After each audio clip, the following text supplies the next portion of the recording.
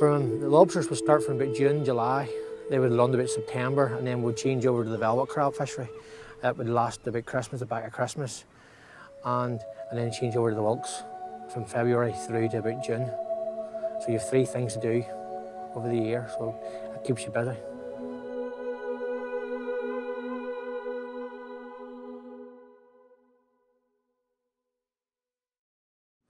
See, it's 17, 18 years on my own fishing from here.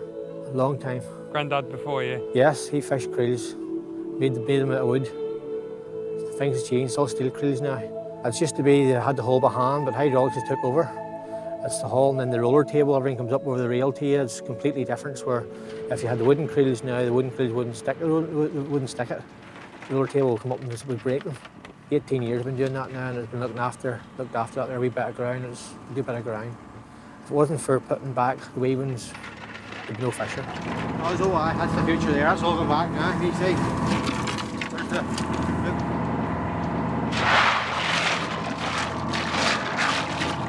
I'll see you next time.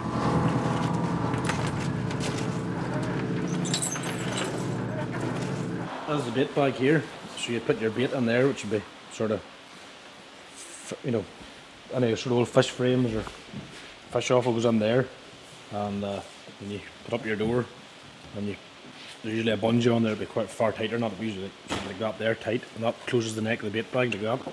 So it does, so the stuff can't, the crab or the lobsters can't take the bait out the top. So the only way they can get out the bait is to walk up in the eye of the pot.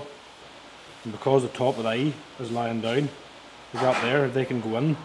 But once they get in there, if they try to get back out, they can't, because they just come up against this, you know, because it's like lying down, so it's like a one-way flapper type thing, you know. So they can go in and they can't get back out. That's the theory.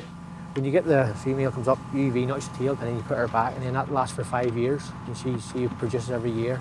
Maximum £5,000 fine for holding her.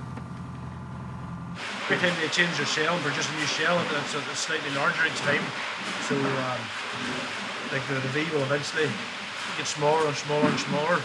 Eventually it'll just like a small indentation in the tail. You know, it sort of gets to that point, you just cut them again because you know it's one that's ready to be V-notched, like, you know.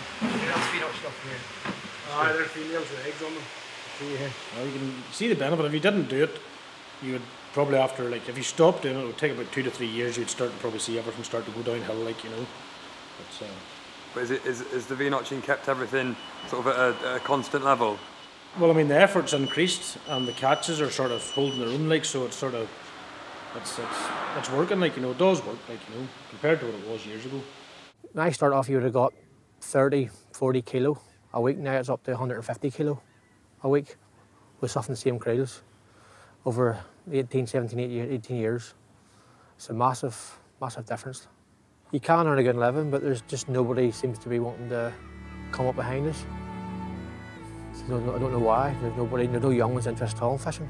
I love it because you can be in every night, in your own bed, and home with the family.